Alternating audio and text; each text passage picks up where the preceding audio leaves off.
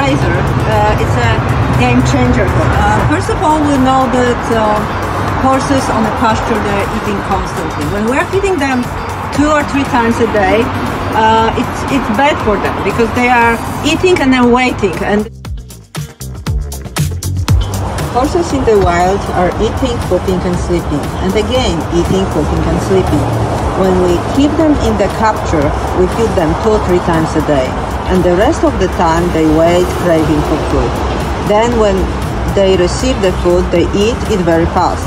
This scenario brings colic to our horse. Stable grazer allow our horses to actually enjoy the meal because very fast they will figure out that the food is constant there and they don't need to eat fast anymore.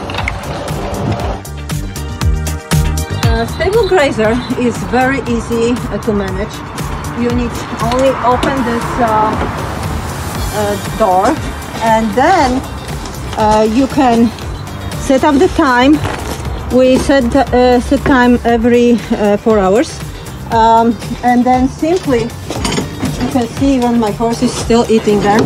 So then they are not thinking about eating permanently. They know that the food is here, so they can come and enjoy their meal.